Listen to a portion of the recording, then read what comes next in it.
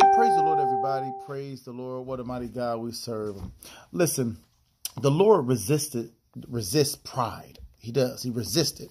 Number one, pride is inordinate self-esteem.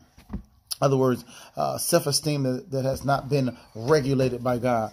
We're supposed to be led by the Spirit in every part of us and everything that we do. So even the way that we look at ourselves, even our self-confidence should be regulated. So therefore, it doesn't get out of hand. We don't exceed the boundaries or the limits. And I want to ask you something. How do you view yourself? Because once you get so high, the only thing to do now is to look down. And a lot of times we look down on people. And so the Lord says he resists the prideful, but he gives grace to the humble. Amen. He assists those that are still teachable.